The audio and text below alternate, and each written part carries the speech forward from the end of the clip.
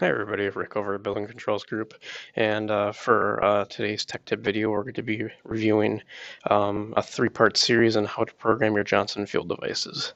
So we're going to be focusing on three different methods. The three different methods will be programming through your Johnson map gateway, through a BACnet router, and through a JACE.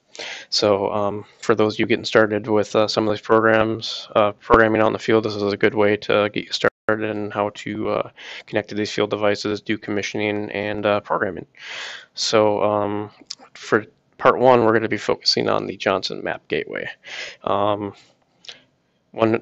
concern I'd like to address real quick is with the map gateway, a lot of people have asked us about the fact that you use your wireless on your computer to connect to the gateway.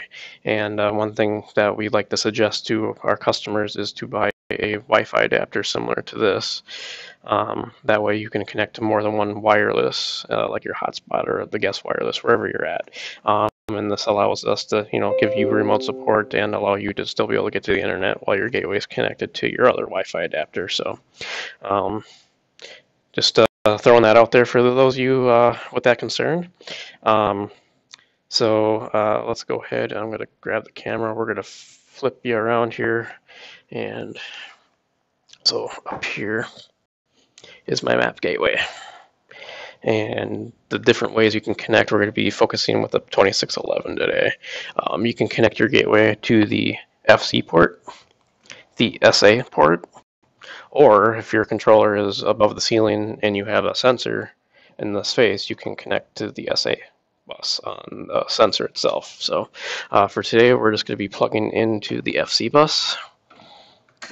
So as you can see, I plugged it in.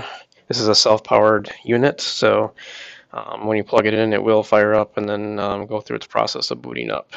I'm going to flip myself back around. We're going to let that thing boot up here, and then we're going to get into CCT. And while we let that boot up, there has also been a little bit of confusion on CCT versus PCT. So with the release of CCT 13, it has replaced PCT. And for those of you longtime Johnson guys, think or know that CCT was branch software. My belief is Johnson is trying to streamline this, so now everybody gets CCT. It's just the modules that run within CCT allow you to either access branch or Facility Explorer products. So after PCT 10.3, it has now changed to CCT. So for our demonstration here, we're going to be running CCT 14.1. That's the latest release as of when this video is being made. So my map is just getting started up. Let's go ahead and take a look. I'm going to make myself a little bit smaller here so you can see my screen a little bit better. And there is my map. And if you haven't set up your map for the first time, we'll probably make a video on how to set up your map, because by default, there are some configuration you have to do to get your map working. But we're going to proceed with the understanding that you guys have already set up your map. So as you can see, I've already jumped into the website. And this is a good quick way to make sure that you can see your field device before you jump into CCT and check your programming. So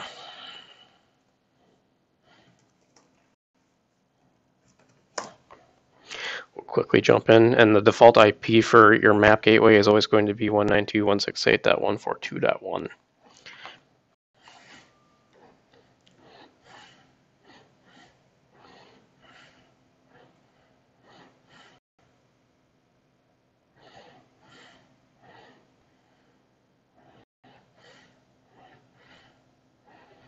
And there it is. I found my BCG 2611. It has my test app loaded in it.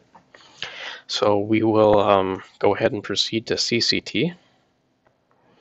As you can see, I've already got my app open. We will quickly just change the name of this app for the purposes of this video. And this is because I already have test app loaded in.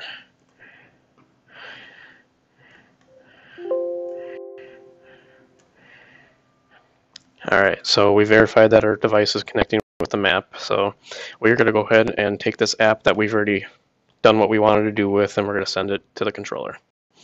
So when you get into transfer files to the controller, you select your map42 BACnet router, and then if you want, the easiest way is just to hit default, map to default. That way it throws in all the defaults for your map gateway. So 192.168.142.1, and then 47.808 is your UDP, and then 65.001 is your network number. Make sure you select the wireless adapter that your map is connected to. For me, this is what it is, so we can go ahead and hit next.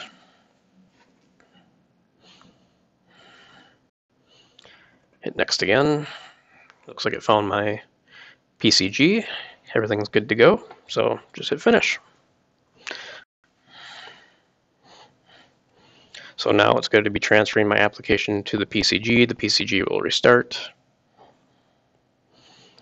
and we'll be in business. All right, well, while this is loading, I do want to make a mention of our beloved Bluetooth tool. For those of you out there who are still using this guy, unfortunately, with the release of CCT 13.1 and newer, they have discontinued support for it, so you can no longer transfer with the tool. Still works fine with PCT 10.2 and 10.3, but unfortunately, since they have officially discontinued that tool for quite a while now, they've dropped support with the newer releases of CCT. So, unfortunately, a lot of us have to go to the map gateway these days. So you can see our stuff uploaded. Let's go ahead and we're just going to do a quick commission just to verify that the application dropped in there and everything was good to go. So again, click on the commission. At this point, since you've thrown in all the credentials to get to your map, you don't have to do that again. You can just click next, and should go out and try to find that device. And it found it, so we'll go ahead and click finish. And there we are. We're in commissioning mode. We're connected to the device live, and there you go. That's how you can connect your device and program via your map gateway. Thanks for watching. We ask that if you get a chance, check out our website, buildingcontrolsgroup.com. We got a lot of great product where you support Vicon and Johnson Facility Explorer products. So great website, great resources from us, and we thank you for watching.